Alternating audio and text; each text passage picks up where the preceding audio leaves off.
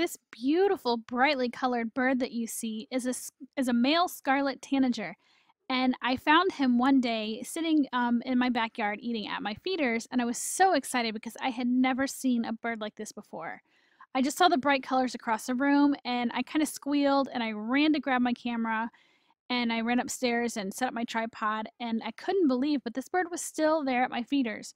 Normally, birds are a little skittish when you're kind of running around by the window squealing, but this guy just stayed there. And I'd never seen him before, and come to find out, they're usually pretty hard to see. Sometimes you can spot them in the backyard, but most of the time they live up in the upper branches of a forest canopy, so it is not unusual for these birds to nest about 20 or 30 feet high up off the ground. They are migratory birds, so in the winter they spend their winters down in the Andes, and then as the summer approaches, they fly north, across the Gulf of Mexico. And this one you see here is in my backyard in Illinois. The males are bright red, like you see here, and the females typically are a olive yellow color, so they're two very different colors. This guy mostly eats insects that he finds up in the trees, but he also will eat fruit and berries if needed. And this specific bird that you're watching on the video has come back and forth to my feeders. You can actually see a Baltimore Oriole in the background there. And I'm quite surprised. He does not seem to be scared of us, and we have walked outside, and he just sits there and he watches us, and then he flies away and comes back. So I wanted to share this special backyard bird with you guys because it's so unusual for me to see something like this, and I thought a lot of you guys might want to see him too.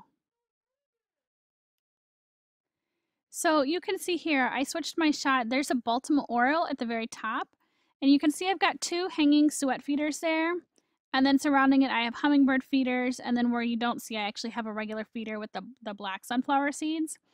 Sorry, the camera equipment's a little bit jerky. My lens and tripod and stuff are a little bit older. But this Scarlet Tanager, he seems to only go for my suets, and I bought some meaty, proteiny suets that are good for year-round birds, and I've got several different types of foods out there, and I even put some fresh berries and stuff.